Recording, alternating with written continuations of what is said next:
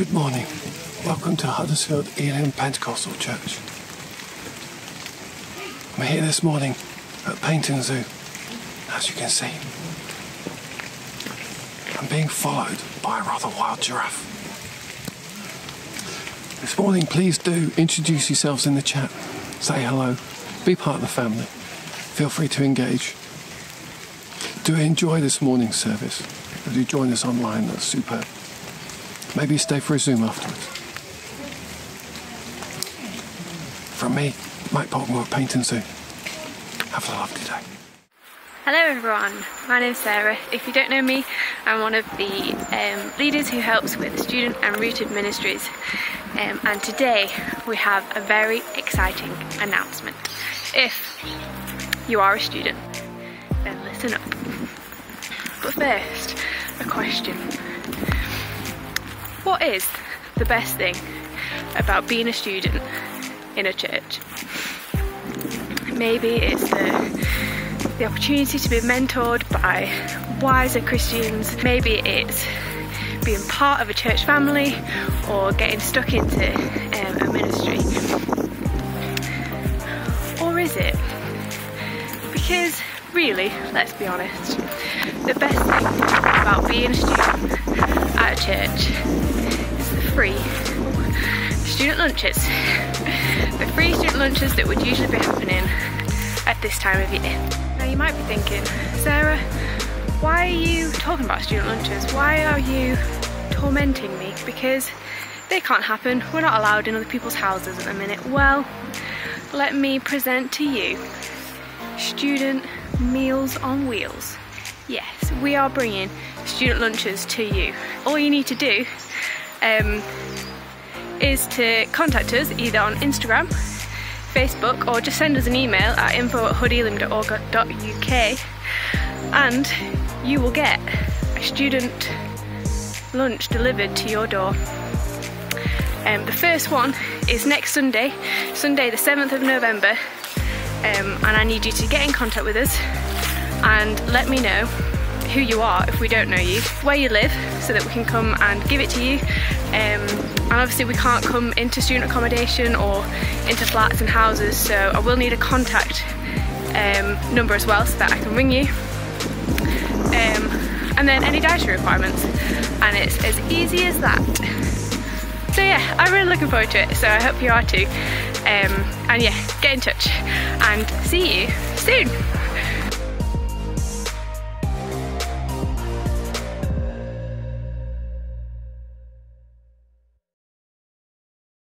Hey, good morning everybody, welcome. It's great that you're with us this morning. You may have noticed that it's a one Zoom Sunday, so that means later on in about half an hour to 40 minutes we're going to be hopping onto Zoom to be in a Zoom call together to discuss the message that Andy's bringing in a little while, and just have a good chat together as well and a good natter. So hope you're looking forward to that. If you need the link, then you might be able to quickly email info@huddelim.org.uk and get that if you've not already, but you should have it if you're on the church emailing system. So we're going to start off though by going straight into having communion together, just bringing Jesus to the centre of all we're doing this morning. So why don't I pray to start with?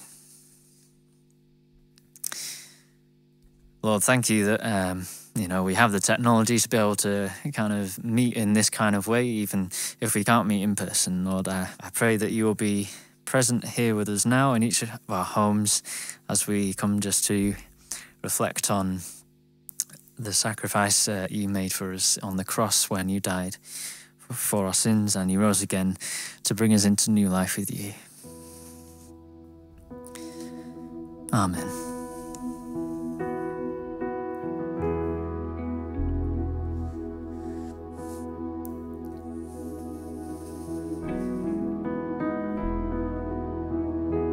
So if you want to grab your emblems, if you've not already done that, now's a good time.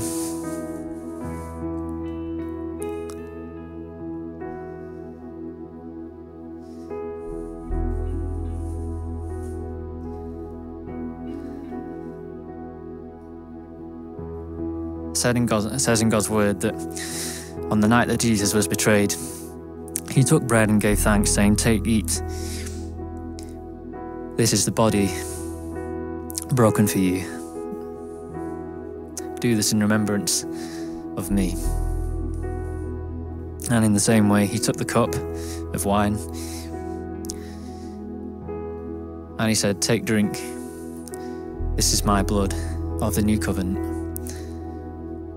Do this in remembrance of me as often as you drink it."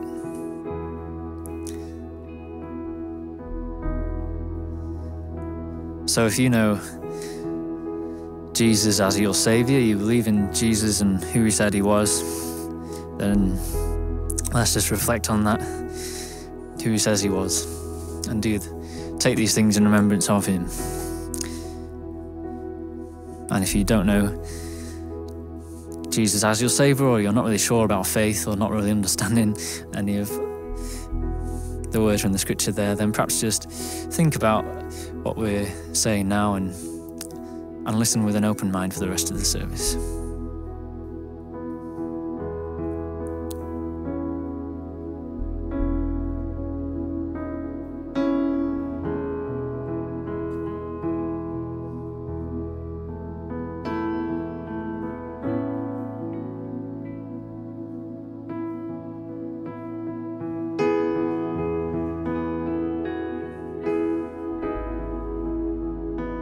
How deep the Father's love for us, how vast beyond all measure, that he should give his only Son to make a wretch his treasure.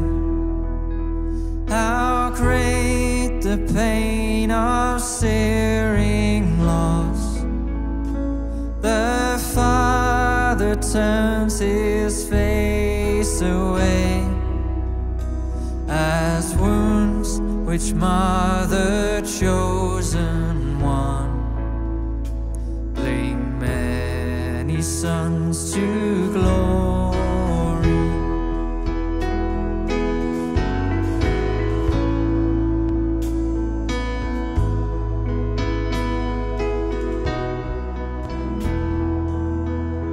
Behold the man upon a cross, my sin upon his shoulders. Ashamed I hear my mocking voice call out among the scoffers. It was my sin that held him there until it was accomplished. His dying breath has brought me life. I know that it is finished.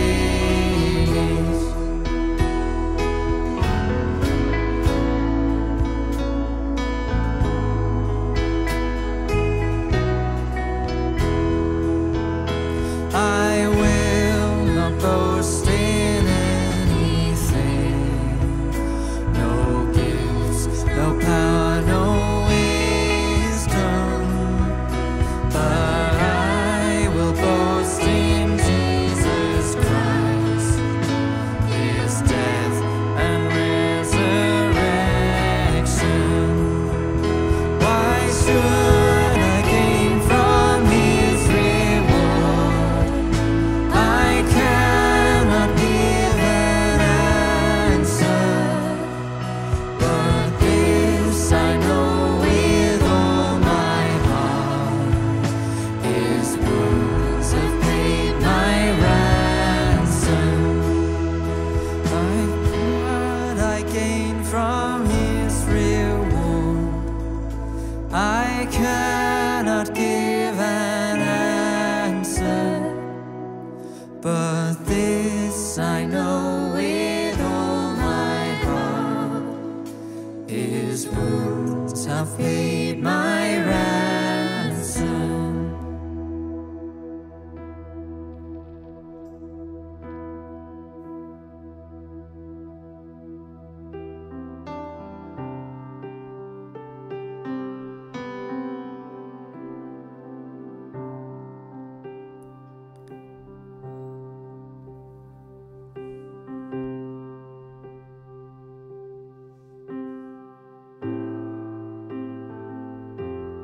going to sing a new song now. It's all about God's promises and His faithfulness, which is a really great thing to be thinking about at this time. It's really easy to pick up.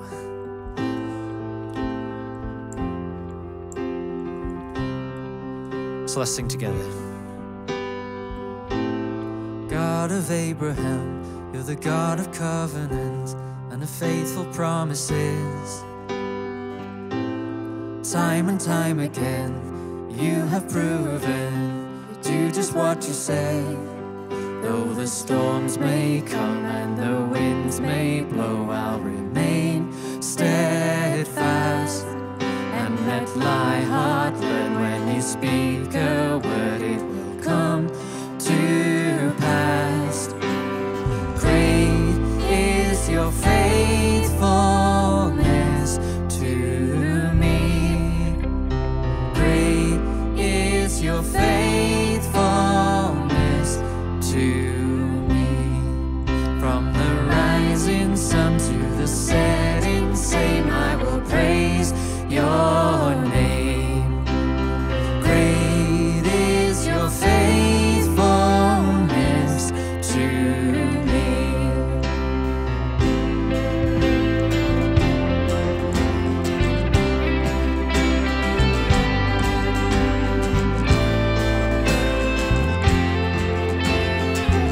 God of Abraham, God of Abraham, you're the God of covenant and of faithful promises. Time and time again, you have proven you'll do just what you said. Though the storms may come and the winds may blow, I'll remain steadfast and let my heart learn when you speak a word, it will come to pass. Great is your faithfulness to me. Great is your faithfulness to me. From the rising sun to the setting same, I will praise your name. Great is your faithfulness to me.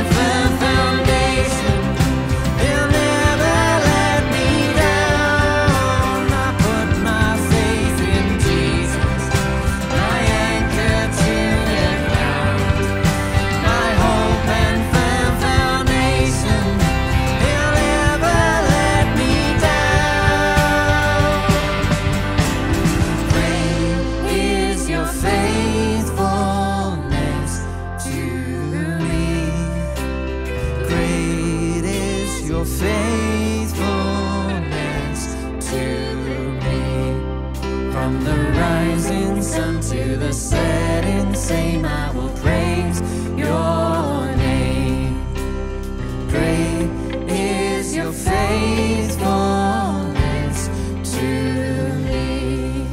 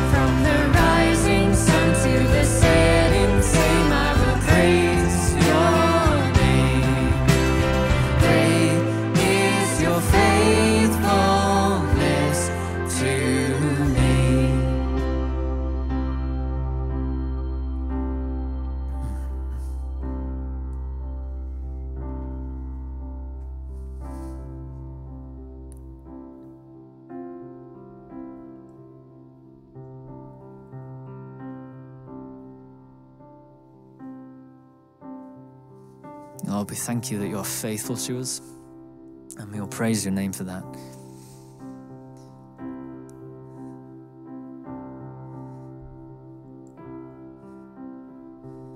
And if ever we find it hard to say, Lord, that you're faithful because things aren't making sense to us here and now, we just look to the cross of Calvary.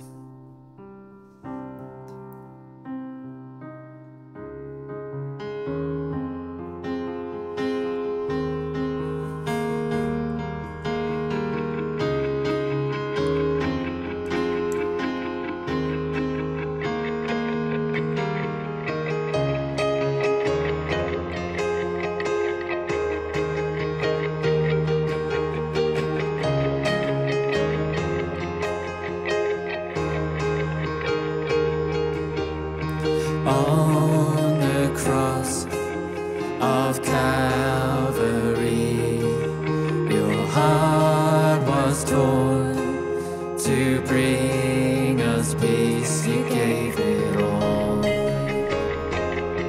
Jesus. You gave it all, Jesus. The mystery of majesty, broken for our liberty. You gave it all, Jesus. You gave it all,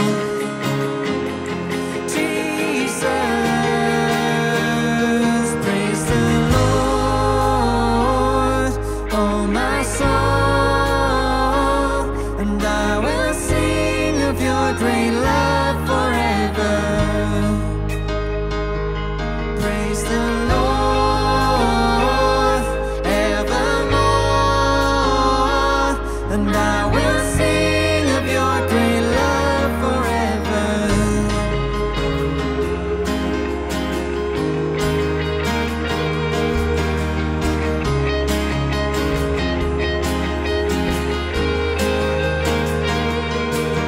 The star that shone, the brightest light, when earth fell dark, the heavens cried, behold our King. Jesus, yeah, behold our King. Jesus, praise the Lord, oh my soul. I will sing of your great love forever. Praise the Lord evermore, and I will sing of your great love forever.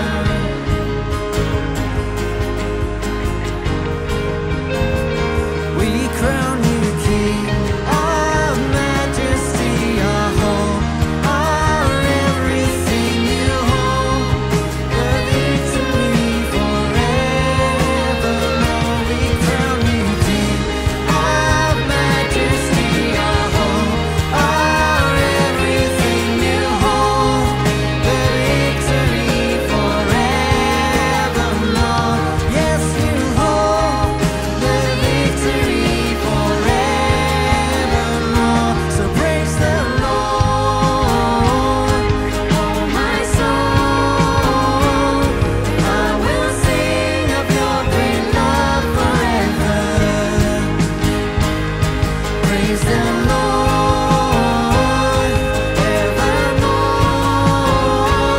and I will sing of your great love together. I will sing, and I will sing of your great love forever. And I will sing of your great love forever.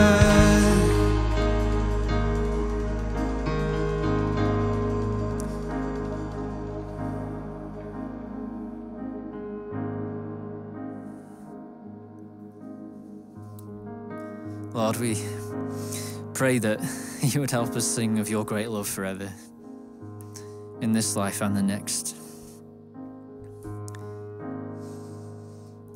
So we pray for Pastor Andy as he comes to share with us from the Word.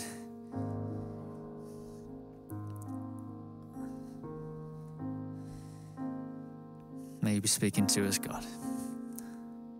Amen. Good morning, everyone.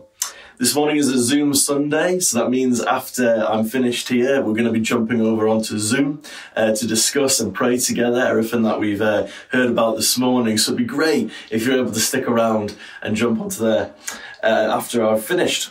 This morning, I want to ask the question, as we walk with Jesus, how do we grow? How do we grow? Whenever I'm watching a movie with Eleanor, my little girl, she always loves the moment when a child grows up. And often in, I don't know how to make movies, I don't know what this is called, but the little child will morph into kind of an adult. It's done like a fading effect of like child morphing into an older person. Some classic moments are in Matilda as she's walking home from the library. Disney's Tarzan, he leaps off the back of an elephant and swirls through the air, transforms from little Tarzan into man Tarzan. Also, Simba walking across the log with Timon and Pumbaa, and he goes from being, I just can't wait to be King Simba, to can you feel the love tonight Simba, all in one frame. To really push the point home though, here's some people growing up who you might recognise.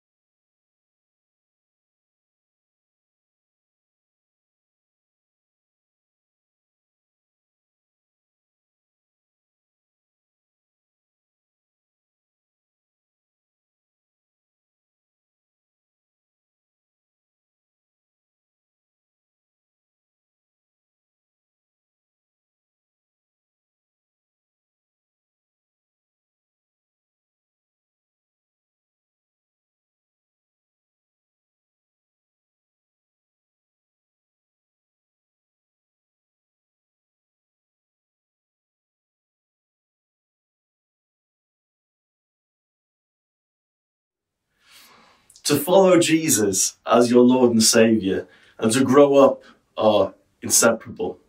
We must grow.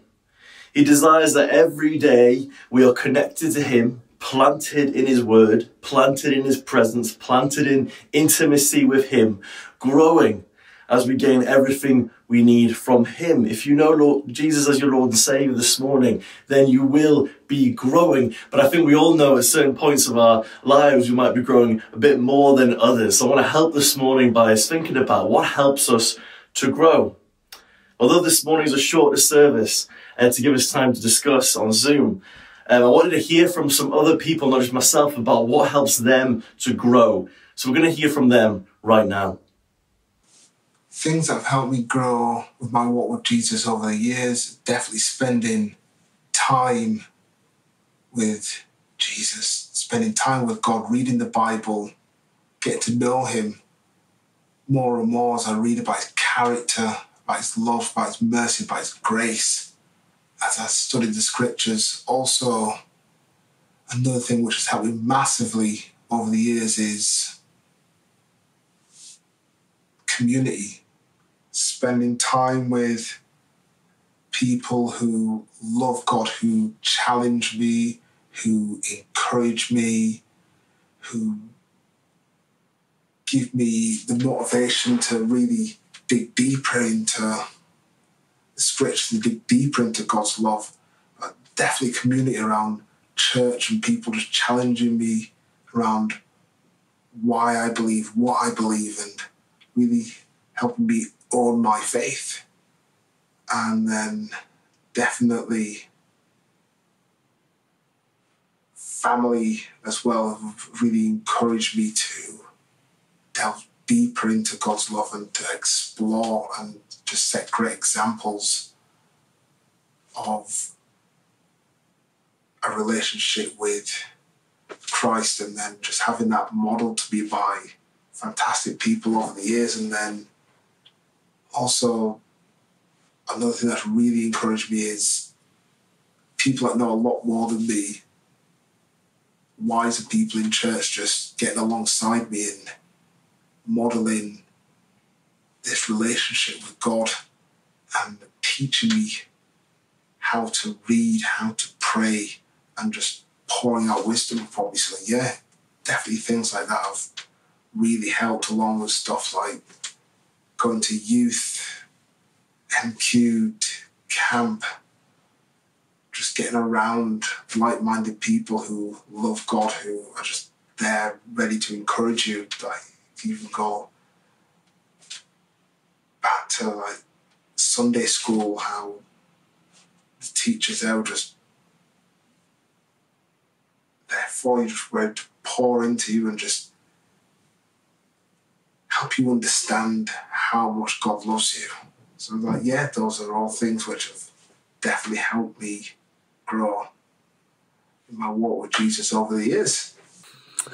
One of the things that has really helped me to grow as a Christian is reading the Bible with other people. I've loved reading the Bible with my life group at church, but I've also loved reading it one-on-one with other people. So people who have mentored me over the years, and then people who I've gone on to mentor and to read the Bible with. I think it's wonderful when you read the Bible with somebody else and you can kind of grapple together and wrestle together with some of the hard questions. You can help each other to see what you can't see for yourself. You can pray together to be applying what God is saying to you into your lives, and you can really share openly and honestly. And I think friendships and relationships and groups of people that are centered around reading God's word together and really working hard for the good of each other to apply that to our lives, that's one of the things that, when I look back over my life, that's one of the things that has helped me grow the most in faith. So I'd really encourage you to seek out opportunities in groups or alongside one other person where you can read the Bible with them and really apply it to your lives. It's a really wonderful way that God has grown me, and I hope he has grown other people through me as well. So what has helped me to grow? Well, there's a lot of things that I could talk about. People praying for me, attending church, hearing great teaching, going to youth, opportunities to encounter God, all those things. have impacted me massively. But I just want to focus on one thing today, and that is, I guess, really grasping God's grace, his forgiveness, and his love for me. Something happened a few years back. When I was 19, I started smoking. Just because my friends were doing it, we'd go out drinking and I'd have a cigarette. Before I knew it, I was addicted. And I was still attending church, still a Christian, professing Christian. And it was difficult because I felt ashamed of it. I knew it was wrong. I knew I was damaging my body. I didn't feel like I could tell anybody. I kept it a secret, even from my parents. And when I would have a cigarette, I'd be like, oh, well, I can't speak to God, can I? Because I'm just disobeying him here. But I was trapped. I was addicted. And that went on for a few years until one day I was able, miraculously, just to tell someone. And that was Carol Reed. And following that, I started meeting with Mike Reed, and he basically spoke one verse over my life. Well, he spoke quite a few, I'm sure, but one stuck, and that is Romans 8, verse 1, that says, "There is therefore now no condemnation for those who are in Christ Jesus." And he explained that to me. It meant that no matter how many sins I commit, I'm not condemned, I'm not judged guilty, I'm forgiven. And it took quite a bit of processing and thinking about that verse, but I knew it to be true. And I guess after a few months, maybe 6 months, a year, knowing that I was forgiven, knowing that God was still gracious with me, I eventually gave up smoking with help of a friend. And so I guess my growth is in part down to having people that I can speak to about things I'm struggling with, and also really understanding God's forgiveness for me, that no matter how many times I sin, he's already paid the price for it. His arms are wide open and he's waiting for us to come to him. What do you feel has helped you to grow in your walk with Jesus over the years? That's a great question. You know, if you want to grow and you ask a trusted friend, you want to have a fruitful conversation with someone, maybe ask them that question. What do you feel has helped you to grow in your walk with Jesus over the years? I'm sure you'd have a fruitful conversation. When you think about growing in your walk with Jesus, I wonder, can you think of someone who just being around them, just having a conversation with them, you come away feeling like you've learned something, that you've kind of understood something a bit more, that you've taken a step forward in your walk with Jesus. Maybe you've been given some practical advice that you can go away and put into practice, and you almost feel like you're growing just being around them. Well, knowing Jesus and being close with Jesus and being intimate with Jesus is that and more. All over Scripture, we read of growing in our walk with Jesus. 2 Peter 3:18, but grow in the grace and knowledge of our Lord and Saviour Jesus Christ. 1 Peter 2:2, like newborn infants, long for the pure spiritual milk, that by it you may grow up into salvation. Ephesians 4, Paul's talking about growing in church under teaching and support from the leaders in the church. And he says, then we will no longer be infants, tossed back and forth by the waves and blown here and there by every wind of teaching, and by the cunning and craftiness of people in their deceitful scheming. Instead, speaking the truth in love, we will grow to become in every respect the mature body of him who is the head, that is Christ. From him, the whole body, joined and held together by every supporting ligament, grows and builds itself up in love as each part does its work. And don't think, if you're a bit older this morning, that this doesn't apply to you. Psalm 92, 12-14 says this, the righteous flourish like the palm tree and grow like a cedar in Lebanon. They are planted in the house of the Lord. They flourish in the courts of our God. They still bear fruit in old age. They are ever full of sap and green. You know, I definitely can think of some older members of our church who, if you don't mind me saying, are full of sap and green. You know, when we've been down here for our services on a Sunday morning in person in the Grace Centre, you know, I see Eunice and I see Sylvia just giving their all in worship to their Saviour Jesus. And I see them, if you don't mind me saying, that they are full of sap and green, that they have not settled and not growing and continue to grow, even in older age. You know, Jesus himself said, I am the true vine, and my Father is the gardener. He cuts off every branch of me that bears no fruit, while every branch that does bear fruit, he prunes so that I will be even more fruitful. You are already clean because of the word I have spoken to you. Remain in me, as I also remain in you. No branch can bear fruit by itself. It must remain in the vine. Neither can you bear fruit unless you remain in me. I am the vine, you are the branches. If you remain in me and I in you, you will bear much fruit. Apart from me, you can do nothing. If you do not remain in me, you are like a branch that is thrown away and withers. Such branches are picked up, thrown into the fire and burned. If you remain in me and my words remain in you, ask whatever you wish and it will be done for you. This is to my Father's glory, that you bear much fruit, showing yourselves to be my disciples. Is to use a phrase I keep hearing on the news, it's baked in. I know they keep saying that, it's baked into the statistics when they're talking about COVID, but it's baked in, growing throughout the whole of Scripture. Growing in our walk with Jesus Christ is just a part of who we are as followers of Jesus. Ephesians chapter 1, it sets a fire inside of me, everyone, when I read this.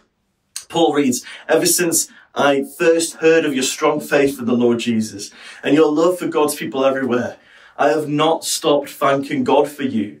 I pray for you constantly, asking God, the glorious Father of our Lord Jesus Christ, to give you spiritual wisdom and insight so that you might grow. So that you might grow in your knowledge of God. My passion to see people grow in their knowledge of God. To see people grow so that when life struggles come, they aren't sunk in the storm, but the anchor is stuck in the bedrock of who God is, and they will not sink. They will persevere because they have grown in their understanding of who God is. I said a few years ago, and I can't remember if it was a preach at church or I think it might have been at the university CU, I do not fear the storm when I know the one who controls the weather. But we must grow in our understanding of who God is in order to be like that. So how do we grow? Well, we've heard from Andrea, from Gaz and from Elliot this morning, and I hope that hearing lots of voices, God will encourage you this morning how you might grow in your walk. But I want to share just two brief things with you that I pray will stick in your minds and hearts. Firstly, I wonder if I was to ask you what is the greatest sporting event that you ever watch on TV or even might be fortunate enough to go in person to see, maybe before COVID. Perhaps the Formula One, maybe the World Cup finals, maybe the last day of the Premier League, the Masters, the golf tournament. That's one of my favourites. But my top favourite sports event of all time is something you've probably never heard of, and I have mentioned it a couple of times in my sermons at church. But it's the CrossFit Games. It's the CrossFit Games. The CrossFit Games just happened last weekend. And it crowns the fittest man and fittest woman in the world. Yet this year, because of COVID, they had to do a limited number of athletes. It was top 5 and top 5 women and top 5 men competed. And it was insane. It was across 3 days at this ranch in California. And it was the most insanely difficult, physically demanding activities you can imagine. It's incredibly entertaining, but also incredibly inspiring just to see, I guess, what the physical body is capable of doing. Think Ironman combined with heptathlon, combined with a weird sports day at school, and you get a taste of the craziness of this sport. The all-time fittest man on earth is a guy called Matt Fraser, and he's won the games 5 years in a row. He's incredible. But when asked this last Sunday, after he just won it for the 5th time, and he literally destroyed the competition with a lead of 600 points, when asked how he stays focused, how he stays hungry, when he is so far ahead of everyone else, how do you keep growing? And he said this. I'm not going to pull out everything here, but maybe God will speak to you for some of it. I don't compare myself with any of the other competitors, and that's important. I don't train with them. I can't see them throughout the season. I don't see them in the gym or out of the gym. But what I do know is I have the absolute best support team when it comes to Sammy at home taking care of me, training, my training partner Tia, my coach who's my friend and encourager. Here's the key, he's the bit I want to pull out. He said, every decision I've made over the last 5 years has been, is this going to better my performance? You make enough of those decisions, day in and day out, they add up. Eugene Peterson said that Christianity is a long obedience in the same direction.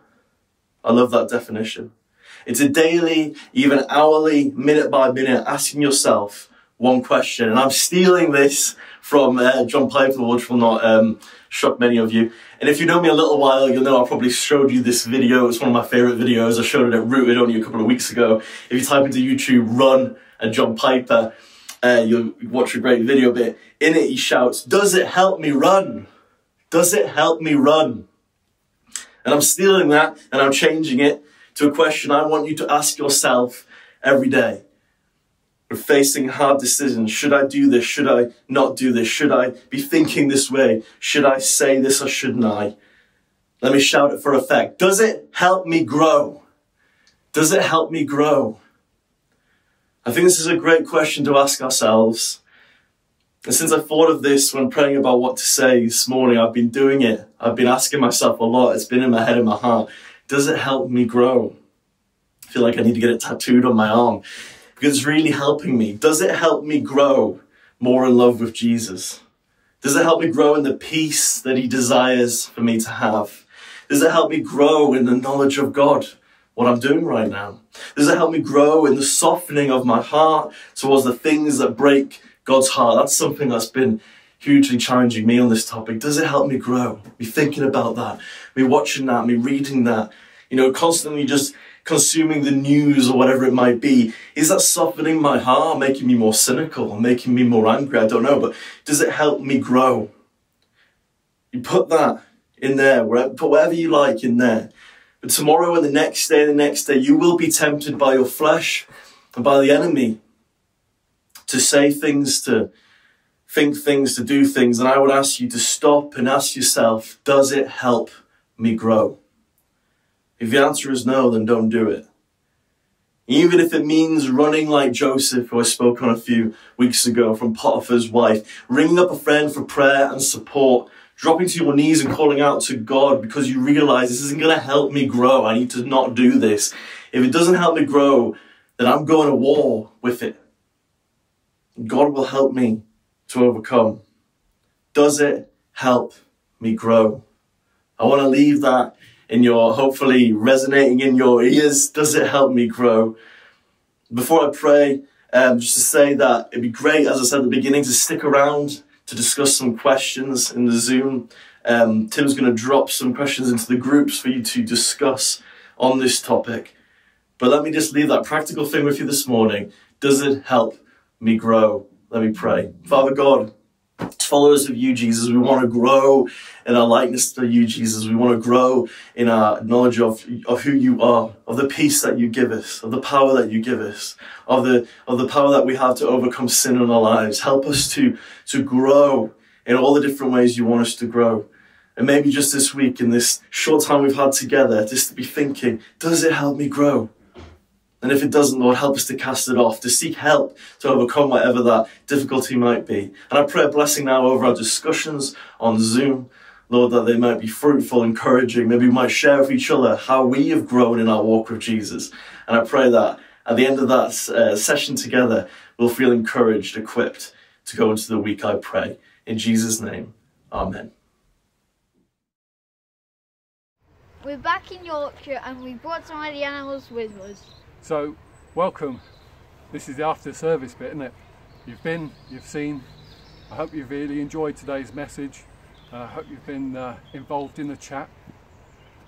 I want to thank you for coming today. Don't forget to like, subscribe to the channel, but also click on that little alarm thing so you get the alerts as to what's going on. There's meetings during the week, morning devotions, all sorts of things going on. There's a prayer meeting on Thursday night, and also don't forget to come after the service for your Zoom meeting. So there's a Zoom meeting for the adults, kids and youth. so come for the adults, kids or youth Zoom meetings. In the meantime, back to the animals.